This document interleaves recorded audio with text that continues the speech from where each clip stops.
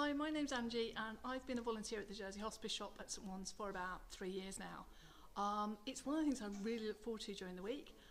People out here are so friendly. Some of them have actually become my friends and we meet up outside of volunteering time. The shop is an amazing place to come. The variety of stuff here is phenomenal. And in fact, when I first started, I'd been looking for probably a couple of years for a rocking chair. One came in one day. I bought it. I love it.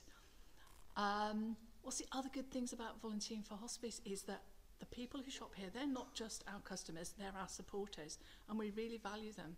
And that's kind of reflected in the way we get to know people, because they're coming in and enabling us to help hospice stay open 365 days a year to give people the best care possible at the time when they need it the most.